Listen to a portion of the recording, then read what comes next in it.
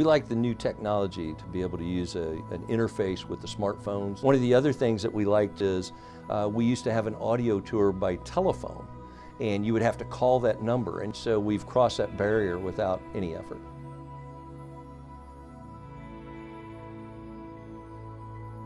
The people are really liking it, total enhancement. Part of our marketing challenge is to make sure that the people know why is it important to download Spout. You click the Spout code and you're going to find out something else. It's not something that you can stand there and read on a board. So the visitors really enjoy that.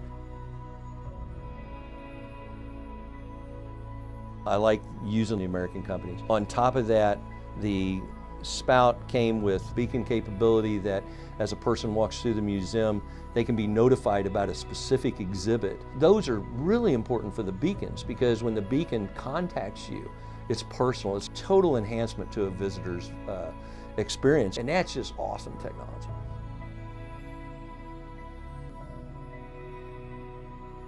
Surveys are the hardest things to get from people. You know, to get a survey to find out what people think about the museum, how they hear about the museum, what do they like about the museum, you know, I either need to use one of the survey tools and pay for that and send it out to everybody by email, or I have to set up a table in the lobby and put staff members there and give away a gift. So the Spout technology with the kiosk that is provided by Spout with the survey and the flexibility of a visitor to be able to scan that survey and take it home and do it at home on their phone is two ways that I capture surveys. In the first half a month, close to 300 surveys.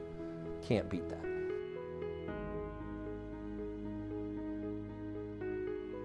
From the first time I got the sale pitch to the time we pulled the trigger and we were live, I'm thinking we were probably 60, 90 days. I mean, we were fast.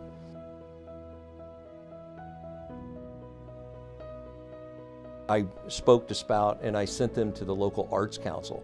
I would tell you that depending on how the city, county, towns are set up, the arts council is a good center hub to reach a lot of the museum and the arts, to include the museums. That might be an avenue of approach for Spout that I believe in. It's a win-win.